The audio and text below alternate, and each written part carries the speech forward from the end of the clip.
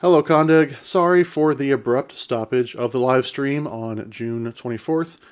Fortunately, Tyler was nice enough to record his session for us anyway and allow us to share it here on YouTube. So thank you very much, Tyler. We appreciate it. I'm sorry for the technical problems. If you have questions for Tyler and Tyler's content, feel free to leave them here on YouTube, or to get a quicker answer, you probably want to contact him based on the information he shared in his presentation. I believe he shared his email address and other things in there. So thank you very much. Again, my apologies, and I hope to see you live next month for Rob Hedgepeth's session on Maui and Xamarin. While you're here, make sure to hit that subscribe button so we can get ourselves a real URL. Thank you very much. Welcome. This is Azure Functions, and my name is Tyler Jennings. So a little bit about myself before we get started here.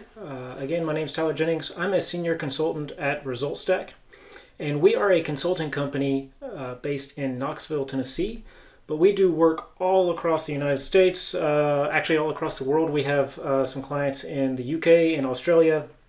Our passion is to help our clients see the results of their dreams, and to see what they've been desiring so long, to really come to fruition, to make them successful. We work in a lot of different technologies. We work in Azure and AWS, .NET, Node, TypeScript, Elixir.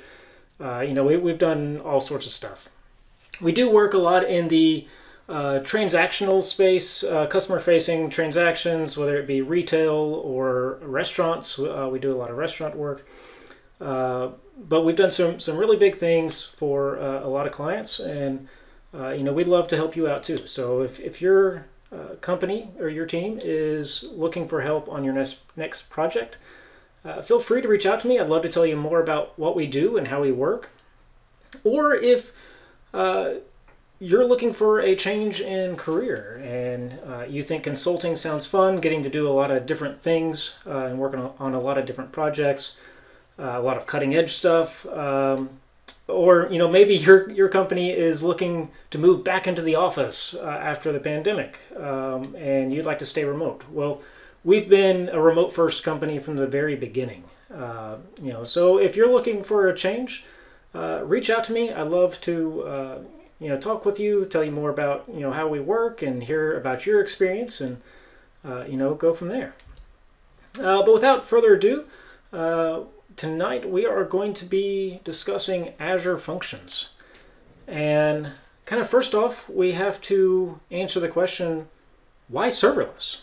Right? And there's a lot of good reasons to be using serverless nowadays. So, you have low maintenance. You don't have to maintain a lot of VMs or servers and do OS patching or anything like that. You don't have to manage any infrastructure like that. And because you don't have to manage infrastructure, it's really easy to set up and really easy to deploy. You don't have to go create a bunch of networks in the cloud or create a bunch of VMs or scaling groups or app services. Serverless just really makes it really easy to set up an application and deploy it. And another reason is serverless is really easy to scale. I mean, you could set up, VMs and an app service, on Azure, or, EC2s and Elastic Beanstalk on AWS, and you could set them up to auto scale and do things like that. But what some people don't often understand right away is, auto scaling groups and stuff. It takes time to auto scale up, right? If you have a sudden spike in traffic, and you need to bring another server online, whether you're in Elastic Beanstalk or in Azure, it can take, a few minutes or so to stand up another server, even in an auto-scaling group. So you have to kind of like fine-tune that stuff. Whereas serverless is just going to scale, easily, quickly, and automatically. It's, serverless is really great for that. So, okay, serverless sounds like a great way to go. Why Azure? Why Azure Functions? There's several reasons to look at Azure Functions. One is there's familiar tooling. If you're a .NET developer working in Visual Studio or VS Code, you can use pretty much all the same tooling that you do now. And if you're a .NET developer, you can use a lot of your same, .NET Core libraries and do, .NET Core Azure Functions. A lot of your processes can be the same.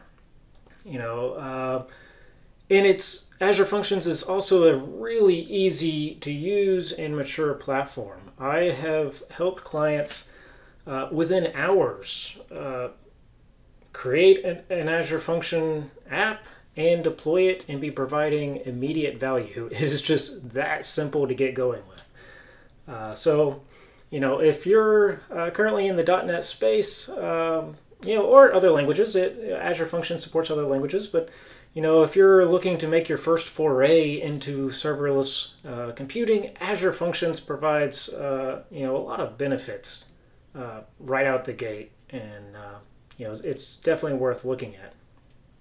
So the rest of this talk, we're really going to be taking a closer look at Azure Functions, some of the features that it has, also some of the things to think about, or some of the ways it contrasts with, say, AWS Lambda, one of the other major competitors out there. Both providers kind of take completely different approaches to how they, approach solving serverless computing. So, let's dive right in. One of the biggest things to kind of grasp right out the gate with Azure Functions is they provide this concept of function apps. And function apps really fills a niche that I would say AWS Lambda, kind of leaves it up to you. And function apps provides a single execution context in Azure for which your functions to run. A function app is comprised of one or more functions, and they are managed, scaled, and deployed together. And that's a key thing to think about. Because often when you're wanting to move to microservices, you don't want everything just, spaghetti code, or all these separate functions out there.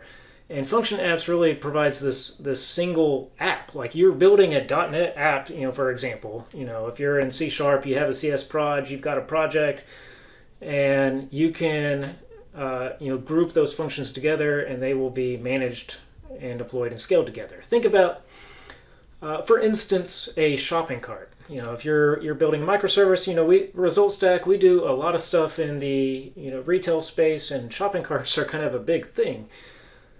Well, if you want to change the behavior of a shopping cart, you've got several actions you can do on a shopping cart. You can, create and add stuff to a shopping cart. You can edit stuff in a shopping cart. You can remove stuff from a shopping cart. You can check out that shopping cart.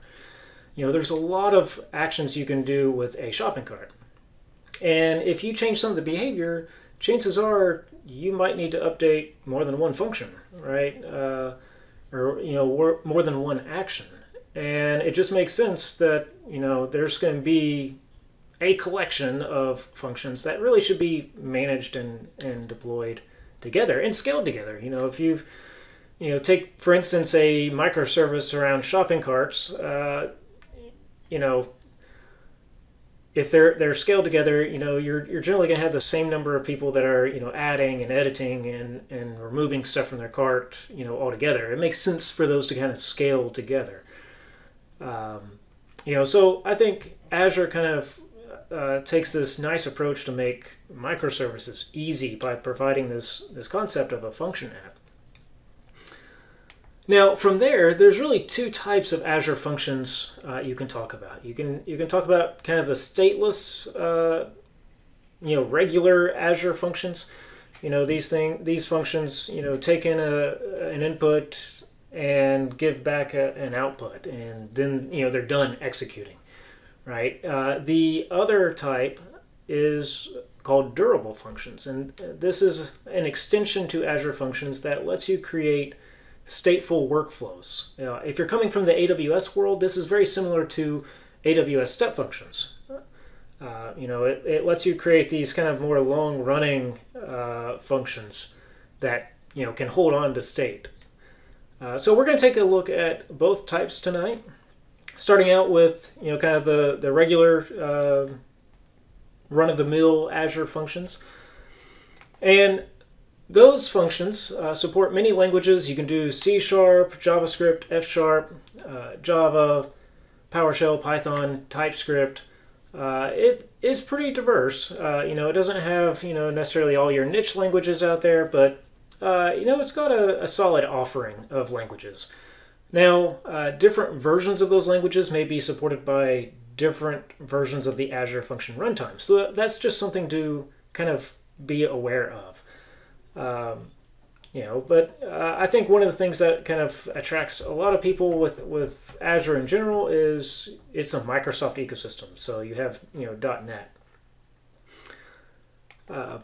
Now, a big difference between Azure Functions and AWS Lambda is when it comes to concurrency. Azure Functions has different concurrency plans for the different pricing plans. So if you're on the consumption plan, you're at a max of 200 instances. And the consumption plan and the premium plan are both great for event-driven workflows. They can scale out automatically, handle high load. But you'll also notice the premium plan only supports half of what the consumption plan offers. So it only supports 100 maximum number of instances. This is a far cry from AWS Lambda, where you can scale a Lambda, burst up to 3,000 instances. But the biggest thing to remember here is, going back to that function app concept, is Azure is scaling the entire function app together, whereas on AWS Lambda, it's scaling just that single function. If you're on the dedicated plan, you can only have a maximum of 10 to 20 instances. If you're on doing Kubernetes clusters, it kind of depends upon your cluster. So that's something to look at there. So do be aware that there is this kind of ceiling at 200 concurrent instances of your function app. If you're needing higher than that, which that's, decently high, but if you're needing higher than that, then you'll probably want to look at like a web app API, something that you can scale higher. Now, do be aware though that you can control your dynamic scaling. So you can say, I want to put a limit on this. I want to say, while I could have 200 concurrent instances, I want to cap it at, say, 50 or 10 or 1. Maybe you have something that only needs to run once. And that's, something to think about. Especially as you're building out applications using the Azure ecosystem, you need to consider the plans and limits on your other Azure services. So if you consider, for example, Azure SQL Server, if you have the lowest tier Azure SQL Server, you are limited to, I think, 60 requests, in-flight requests at a time. Not 60 connections to the database, but 60 concurrent requests. So if you consider that you have an Azure function and it could have, some sudden spike of traffic, whether it's, HTTP or, maybe it's processing a queue, it's pulling stuff off a queue, a bunch of stuff gets dumped into the queue. You don't want your Azure function to, scale up to 200 if your database can't handle it, So, as you're building your applications, kind of think about, well, how does the concurrency of my Azure function fit in with my other Azure services? The last thing you want to see is a bunch of exceptions in your error log and monitoring because you exceeded the rate of, say, your database or some other service. So think about concurrency for your function apps. And think about your other Azure services and how they kind of fit in to the puzzle pieces of your function app concurrent-wise. Now, probably my favorite thing about Azure Functions is the triggers. Azure Functions makes it so easy to specify how should your function be invoked, right? So, it supports many different types of triggers or types of invocations. So you could do an HTTP trigger. So maybe you're building out an API, or needing to create some webhooks for an integration. HTTP trigger is probably the most common used trigger. There's also blob storage triggers, so you could trigger a function when a file is uploaded or changed in blob storage, or when a document is created or updated in Cosmos DB.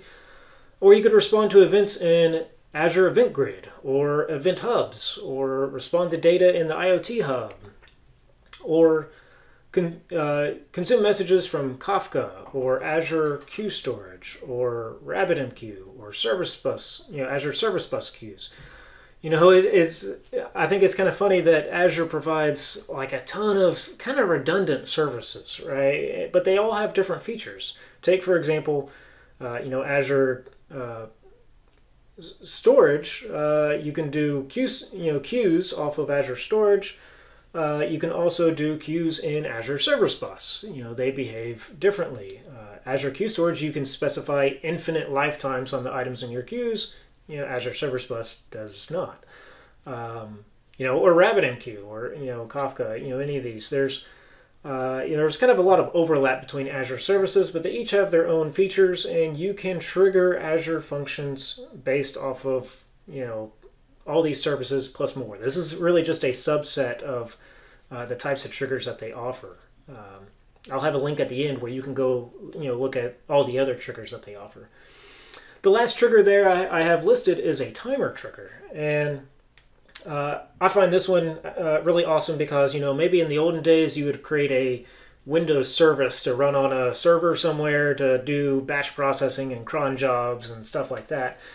Well, now you can just create an Azure function and put a timer trigger on it and say, I want it to run every 15 minutes, or I want it to run on Sundays at 3 a.m.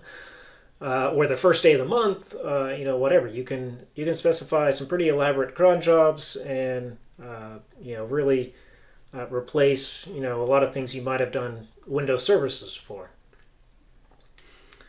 So let's take a look at some of the triggers and how they look in code. So on the screen we have an example of an HTTP trigger. So we have an attribute called function name on our function that gives it the name get delivery fee, and then our method is asynchronous, returns a task of an HTTP response message. You could also return an iAction result, just like normal web APIs. And then inside our method signature, we have this attribute with HTTP trigger, and we can specify the authorization level. We can say this can do a get data post. We can specify that the route that this function should be triggered off of, and then we have our HTTP request parameter and our iLogger. So triggers are really as simple as putting this attribute inside your method, and that will specify this function now will be invoked based on these rules. So it's just super simple, and you can take a function app and you can mix and match your triggers on your functions in that function app, and really do some neat stuff.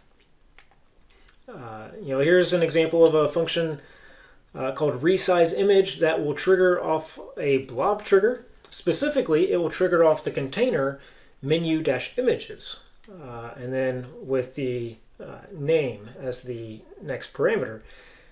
And then it'll look specifically inside that container at the blob menu item images MD.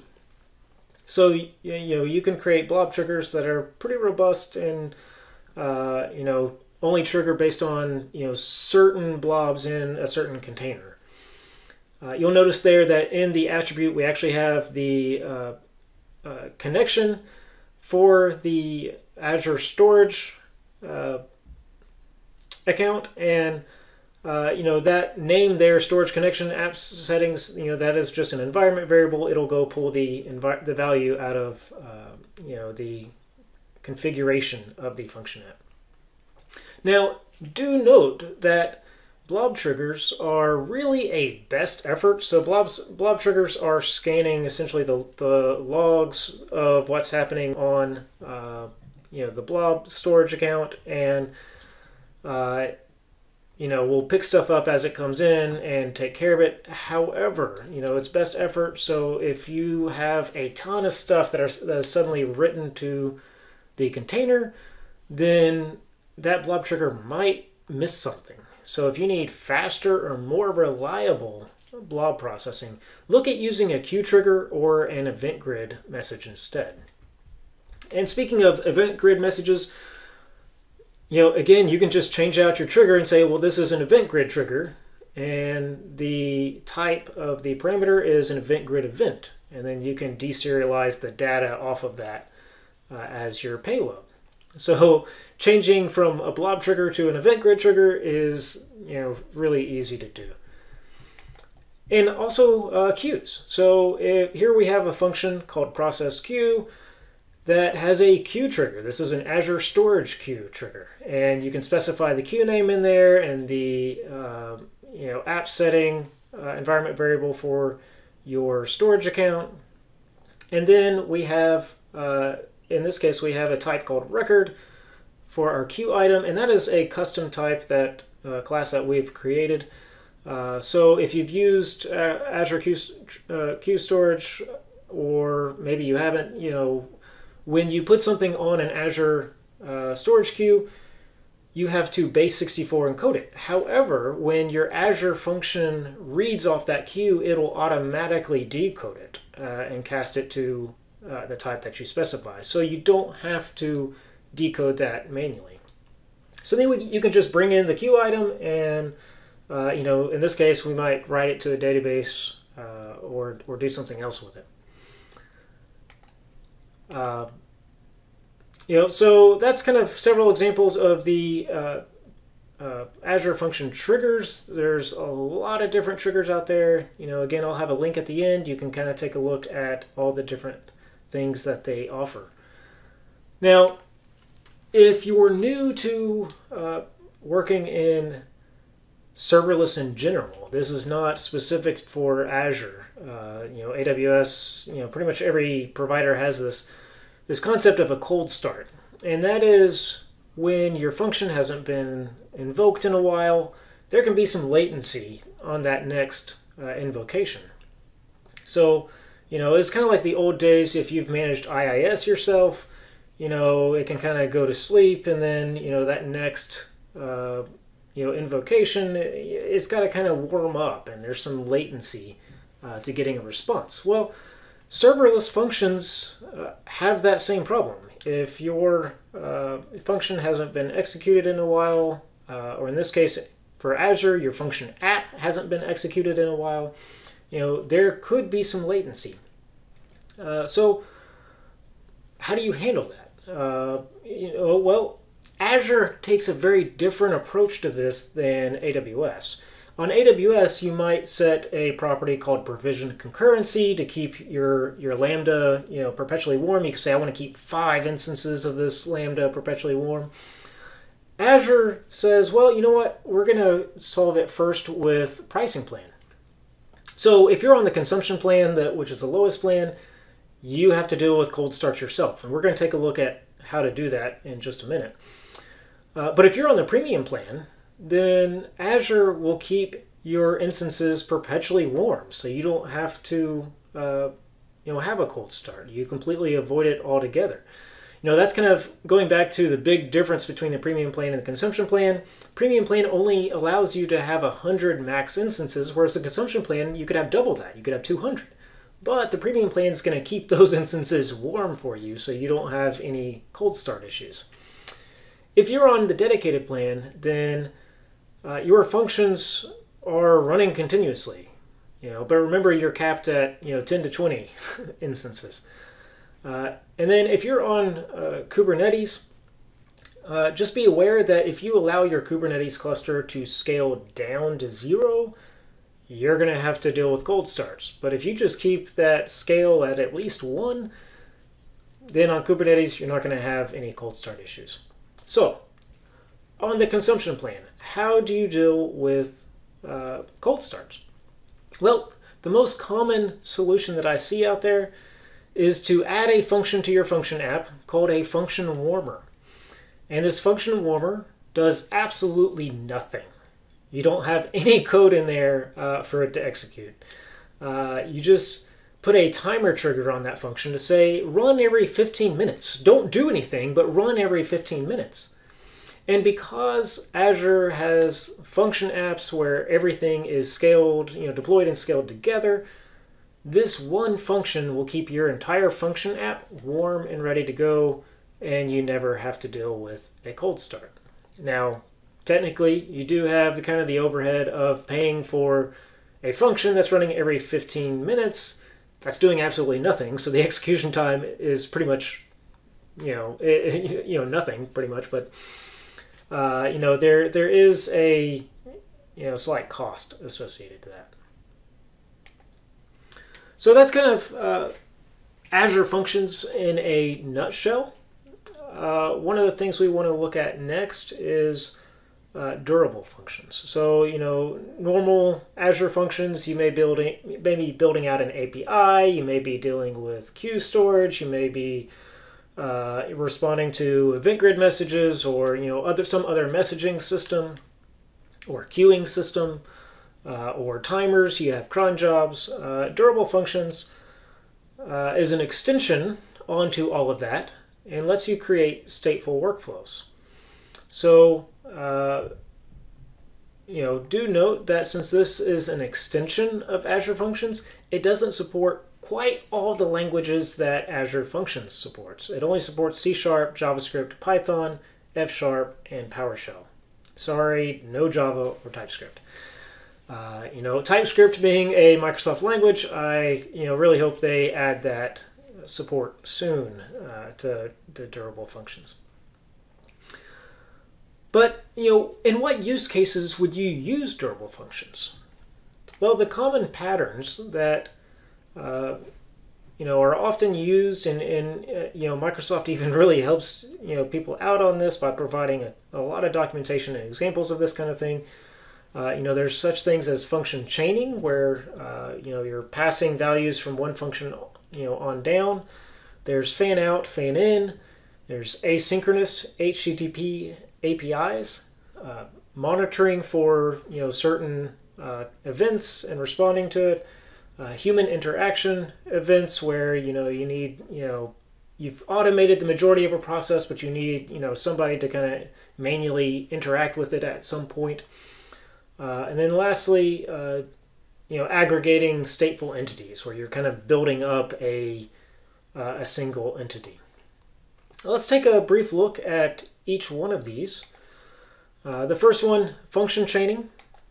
So here we have an example. We still have our function name attribute, but then you'll notice our trigger is now an orchestration trigger, and our parameter is an iDurable orchestration context. These are unique to durable functions. So an orchestration trigger is, this is specifying this is a durable function, and then your iDurable orchestration context is providing you the context in which this long-running process is going to run. It provides you a lot of methods that can help you build out a lot of different workflows. In this case, we're going to use that context, that iDurable orchestration context, to call other activities. And activities are Azure Functions with a special trigger type that can be used by durable functions. So in this case, we're going to call an activity, another Azure function called validate order, and we're going to get that response, and we're going to pass that response to process payment, and get that response, and then pass that response to inject order. And then lastly, pass the response to email confirmation. So we're kind of chaining a bunch of functions together in a synchronous manner. We're just going down the pipeline, passing the response object the whole way down. Now this is a very contrived, simplified example. But the point is that you can use this durable function context to then kind of create this chain of a workflow here. Now the this is calling call activity async on the context, and then we're giving it a string of the function, and the function app itself will look in the available functions and see, okay, yeah, we have validate order, and it is an activity trigger here, and we have that activity trigger saying this is an activity of a durable function. You can pass in whatever parameters you want, and get whatever response you want. The next example is fan out, fan in, and in this case, the durable function is going to take its context, call an activity, get a collection of stuff, and then iterate over that concurrently, and then at the end aggregate all the responses before moving on. So here we have another function with an orchestration trigger again, an iDurable orchestration context, and then we get a list of orders there by calling the activity retrieve orders function. We loop over the orders, call an activity process order, but we don't await for that response. We just add the task to our parallel tasks, and then we're going to wait for all of them at the end, and then aggregate the results, and then call the activity notify order response. So you may be getting the idea here that durable functions really gives you the tools, this orchestration trigger and iDurable orchestration context, and then it lets you build out and write the code for all the different types of workflows that you can dream of, really. So it's a very code-oriented approach. The next example is asynchronous HTTP APIs. I don't have slides for this one just because I feel like it becomes quite a bit of code and is harder to show on slides. But the general gist is you have an HTTP function that takes a request and starts some long-running process, and then goes ahead and returns a response to the consumer saying, okay, here's the job ID, and here's how to check the status of it. There's another function involved that the consumer can then hit to check the status of that long-running job. So it's a very asynchronous workflow. And this is great because, a lot of load balancers can't support, long-running HTTP requests, so this is a way to create this asynchronous workflow instead. For example, a good example of this would be a checkout process. On a checkout process, there's a lot of things that have to happen, some of which can be slower than you would like, such as, okay, you take in an order, you validate it, that's quickly, and then you can process payment, that's pretty quick, but in a distributed environment where you've got to get that order down to a specific store, like for a restaurant, you've got to get you may be taking that order in the cloud, but that's got to get to the kitchen of the store. And if that store has really bad internet, sometimes that process can be a little bit slower than you would like. So in this case, you could actually make the whole thing asynchronous. Submit the order, check out, start the checkout process, return to the client, okay, this is, this process has started, and then it can poll for updates, very quickly. You could do it, even once a second. It's like, okay, you can get status updates. It's, processing payment. It's, validated. It's, getting sent to the kitchen, etc. So you can provide, this feedback to the customer, so that they're just not watching a spinning wheel. That would be a good use case for this kind of thing. The next example is using durable functions to monitor some process. So here we have an orchestration trigger with an iDurable orchestration context. The first thing we're going to do is get the input off the context, get the job ID, and we're going to then retrieve what is our polling interval and what is our expiration time. And then we're going to enter a while loop. While the current date time is less than the expiration time, we're going to call the activity getJobStatus. If that job status is completed, then we're going to send, call an activity to send some alert and break out of that while loop. But if it's not completed, then we will calculate what is our next check time. We're going to take the current date time and add whatever our polling interval is to it. Then we're going to use our context to create a timer and wait for that timer. So then we're not going to execute the next iteration of the while loop until that timer goes off.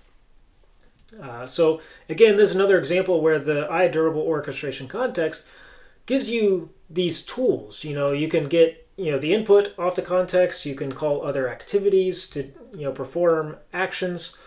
You can create timers. We're going to see another one in the next example too as well. This context really provides you a robust set of tools to do some pretty neat things. This next example is human interaction. And so in this example, we're going to call an activity that's going to request an approval. So say for an example, we have automated time card, time card reports. People are clocking in the restaurants, and we're collecting that data. We're generating a report. We send that report to HR or accounting, whoever it needs to go to, and we request for that to be approved through this activity. We then will create a due time, which is taking the current date time, in this case adding on 72 hours, and we're going to create a timer for that. And that's going to be our timeout. And then we're going to use our context to wait for an external event, for our approval event. Again, this is another function. And then in our if statement, we're going to say is our approval event. We're going to then wait for either our timeout or our approval event to come back. If we get the approval event, we cancel the timeout and we call an activity to process the approval. So then, in the example for doing time card reports, we then take that time card report and send it through an integration into whatever payment processor or HR system that they have. But if we don't get the approval event, then in the else block of this function, we would escalate through another activity, which may reach out to somebody else, send emails, make initiate SMS messages or pagers or whatever. So you can create these kind of complex workflows that can require human interaction in order to complete. The last example that we're going to look at here is the aggregator, or the dealing with stateful entities. And in this example, instead of a orchestration trigger, we have an entity trigger. Instead of an iDurable orchestration context, we have an iDurable entity context. And what this context allows you to do in this trigger is you can retrieve whatever the current value of this entity is. And the context can also provide an operation or an action. So in this case, we have 3 operations. We can add, reset, or get. If we add, we're going to get the current input off the context, and then we're going to add it to the current value and set new context state. If we enter the reset branch, we're going to set the state back to 0, and in the get branch, we will return the current value on the context. So a entity trigger really can give you a robust set of tools for building this single data object up that could be having a lot of inputs from various places. The entity trigger and the entity context is a really neat offering in the durable functions space. Now, one thing you could be asking is, okay, durable functions provides some really cool things here, and except for the asynchronous HTTP APIs, there's the question of how do we invoke these, right? What is an orchestration trigger? Well, you can invoke durable functions from other Azure functions, right? With this durable client. And so if you pass in a durable client to any other Azure function, you can invoke a durable function. So that means you could invoke a durable function from a queue trigger or an HTTP trigger or event grid trigger, blob storage trigger, any number of triggers. It's really robust. You can really do a lot of mix and match these normal Azure functions and triggers with durable functions and create some pretty powerful workflows. Now, as an example, right, we're looking at Azure Functions. Durable functions is obviously a very code-heavy approach. They give you these interfaces and these triggers, and then you have to code everything together yourself. In AWS, AWS has step functions, which is a very config-oriented approach, and you build a state machine in JSON or YAML, and you can do all your parallel processing and try catches and all that in the JSON of your state machine. So here's just kind of an example to show as a comparison. We have a state machine that's going to take an order and check, okay, is this order from DoorDash or Uber Eats? And then translate that order appropriately and then come into a single function for inject into POS, and then kind of fan back out whether it's a DoorDash or an Uber Eats order, and notify the appropriate party that that order has been received and processed. So AWS takes a very different approach to this. Azure Functions and durable functions really gives you a set of interfaces, attributes, and stuff like that, and expects you to kind of build out whatever workflow you need. So, quick recap. Azure has this concept of function apps, which is really great for building essentially a cohesive app that's going to be built, scaled, deployed together. AWS doesn't have that concept. What AWS has instead is a concept called layers, which lets you provide, essentially libraries and packages across your Lambda functions.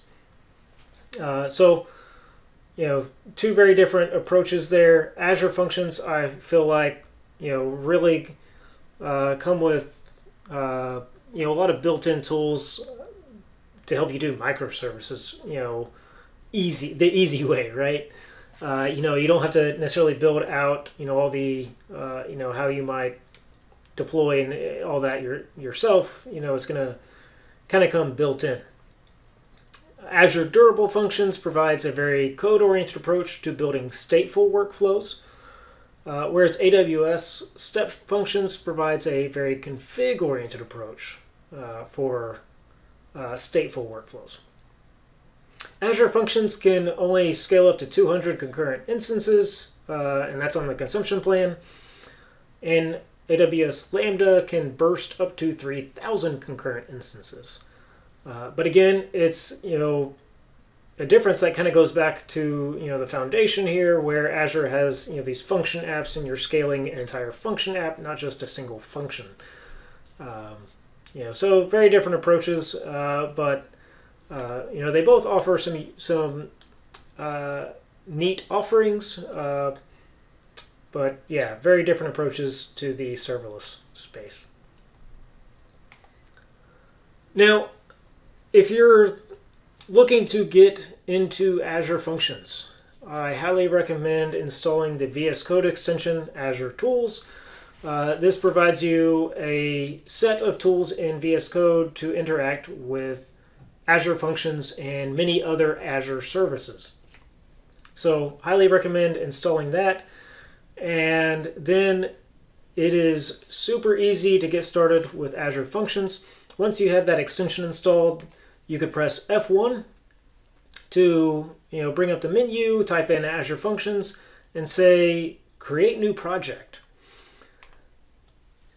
And from there, it prompts you, okay, what language do you want? Do you want C#, JavaScript, TypeScript, Python, Java, PowerShell, etc.? C# sounds good. We'll go with that.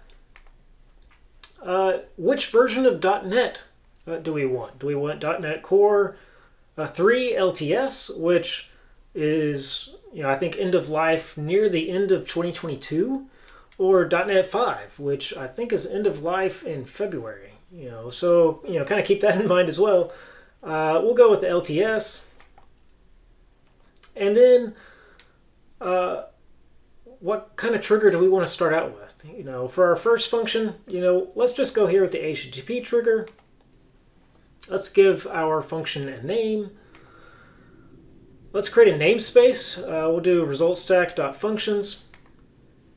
What access rights do we want on our function? So here we could do anonymous, so it's wide open to everybody. We could do function, we could do admin, we could scope it to some sort of authentication or authorization mechanism. We'll go with anonymous for now. And then do we want to open our project in the current window or a new window? Yeah, we'll go with current window. And literally, in less than 60 seconds, you can have an Azure function app created here with a, essentially hello world HTTP trigger function. And then to deploy, it's super simple. We open back up the Azure Tools extension on the left-hand side. We go to Functions. We can click and build and then click deploy. So we can deploy that function app right there. It'll prompt you, if you're logged in, which function app do you want to deploy to, or do you want to create a new one? Or if you need to create a new one, create resource groups, etc. It walks you through it. You can literally, from start to finish, create a function app, write your logic, and have it deployed in minutes. Again, there was a client that we had their first function app built and deployed in less than a day, providing real value for the client. So super simple to get started. You can also integrate it with all your CI/CD pipelines, but if you're just wanting to play around, the Azure Tools extension in VS Code makes it super simple. Now, something else that you may want to consider is using Serverless framework. This is not a Microsoft tool. This is an open source library. They also offer a paid offering, but the open source library is really great. You can consider it kind of like the Terraform of the serverless space. So you can write your functions in a more or less cloud agnostic way. And then you have a YAML file or a JSON file to specify which cloud provider are you using and how should you wire up your functions. I've used this before on production projects, and it's just really easy. It's worth checking out as well. So you can do some really cool stuff. You can do pretty much all the same things, but if your company is one of those that's like, we don't want to be locked into a single vendor, and you always have to kind of conform to a vendor to some extent, right? But you can minimize that, and Serverless Framework can provide kind of a way to do that. So check it out. I'm in no way affiliated with them. I've just used Serverless Framework and have enjoyed it in the past. I've got a few links here, not many. The first one is on durable functions, just to kind of do some more reading up on that. The second link is all the C# triggers for Azure Functions. There's a lot more than what I showed here. It's worth looking at. And then the last link, serverless.com for Serverless Framework. Finally, if you have questions, you can reach out to me on LinkedIn at Tyler C. Jennings, or you can email me at tylerj@resultstack.com. I also have my personal email on the screen, jenningstcj@gmail.com. If you have questions about, serverless in general, or Azure Functions, or AWS Lambdas, reach out to me. I'll be glad to answer any questions. Or if your team is needing help on your next project, migrating to the cloud, or building out an application or whatever, reach out to me. If you're looking for a new job, we are hiring at ResultStack, and we'd be glad to talk to you. So we are a fully remote company. We're not going to be going back into an office. We've been remote first. So, if you're, looking for the next step in your career and you think consulting sounds fun, I'd love to hear from you. And the last link there, tiny URL, rs-azure-functions is the link to these slides. So if you enjoyed this presentation and you got something out of it, you can access the slides. Reach out to me if you have any questions again. And again, thank you for taking the time to listen to me, and I hope you found this useful and beneficial. Thanks.